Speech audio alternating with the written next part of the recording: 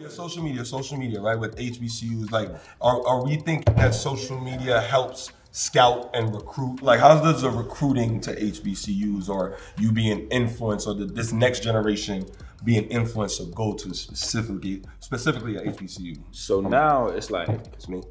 So now the way, now the way that social media is, it's a bigger platform for kids. So now they have the chance to write their own story because they control their own narrative. Right. Before, we wasn't able to do that because social media wasn't a heavy influence in the recruiting process and everything else that goes on. Right. Like when I came out, I had to literally go and film. My dad literally filmed all of my games and did everything. My mom and them filmed all of my games. So it takes a village. It takes a village. Like, definitely, I can see how it's tough. But now, like, kids got mixtapes. Like, people are like, because the platform gives them. Right. So, and now they're starting to understand that they have the control. They have control of the narrative.